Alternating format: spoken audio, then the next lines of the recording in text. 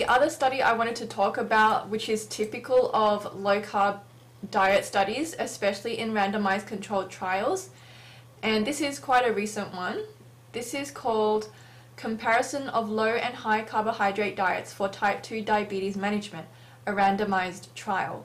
So this says that we compared the effects of a very low carbohydrate, high unsaturated fat, low saturated fat diet with a high carbohydrate, low fat diet on glycemic control and cardiovascular disease risk factors in type 2 diabetes after 52 weeks. So in this study there were 115 obese adults with type 2 diabetes, and they were randomized to either a low carb diet with 14% of energy from carbohydrates, 20% of energy as protein, and 58% of energy as fat, or an energy matched high carb diet, which they defined as 53% of calories from carbohydrates, 17% of energy as protein, and 30% of energy as fat, with less than 10% saturated fat. This was combined with supervised aerobic and resistance exercise, 60 minutes, 3 days a week. If we look at the results, it says that compared with the high carb diet group, the low carb diet group achieved greater mean reductions in the diabetes medication score,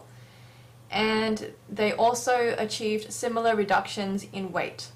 And their conclusion is that the low carb diet, which was high in unsaturated fat and low in saturated fat, achieved greater improvements in the lipid profile, blood glucose stability, and reductions in diabetes medication requirements, suggesting an effective strategy for the optimization of type 2 diabetes management.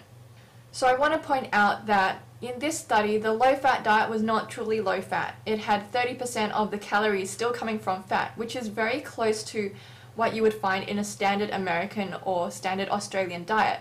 30% fat is defined as low-fat in quite a lot of these low-carb studies, but low-fat is really less than 10% of calories coming from fat, and you have to see that the people in the study are sticking to that diet.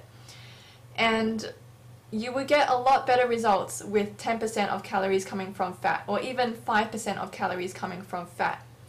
The low carb diet gets less than 14% of calories from carbohydrates, so that is considered extreme. And if they're going to do something that extreme on one end, they should test it against the other extreme of less than 10% or even less than 14% of calories from fat. So we would see a much greater difference if the fat intake was lower in the low-fat group. So it's obvious that this study was designed to make the low-carb diet look more effective than the so-called low-fat diet, and in this case it is more effective than what they called the low-fat diet, but that low-fat diet is not what I would recommend. If you just ate whole plant foods and you based it on fruits and starches and limited your nut and seed intake, then you would get around 5% of your calories coming from fat, and maybe even up to 10% of calories coming from fat if you're adding a little bit of nuts and seeds. So it's nothing like the low-fat diet that's compared to in this study. In this study that Dr. Bernard did, he compared a conventional diabetes diet with a low-fat vegan diet, and the conventional diabetes diet was calorie restricted, while the vegan diet was not calorie restricted, in that the patients could eat as much as they wanted in the vegan diet. So even without calorie restriction in the vegan diet, it did better than the calorie restricted conventional diet. It says in the conclusion that both diets were associated with sustained reductions in weight and plasma lipid concentrations. In an analysis controlling for medication changes, a low-fat vegan diet appeared to improve glycemia and plasma lipids more than did conventional diabetes diet recommendations. Whether the observed differences provide clinical benefit for the macro or microvascular complications of diabetes remains to be established. That is a very valuable study because we see that a truly low-fat diet does much better than what we call a low-fat diet with 30% of calories coming from fat.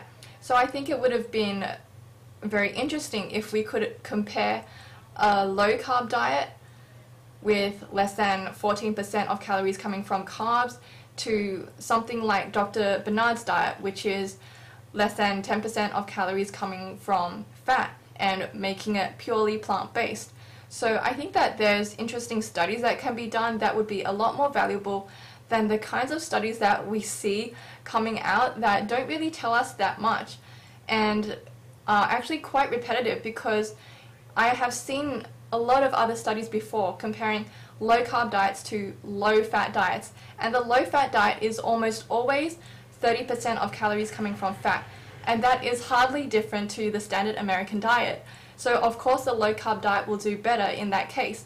And in addition to that, the low carb diet is often very calorie restricted. No matter what diet you're on, if you're calorie restricting, you're going to lose weight and your blood lipid profiles will improve. But you have to think about how sustainable that diet is over the long term. Definitely, I would recommend a plant-based diet, as Dr. Neil Bernard recommends. So let me know your thoughts, and I'll see you in my next video. Bye!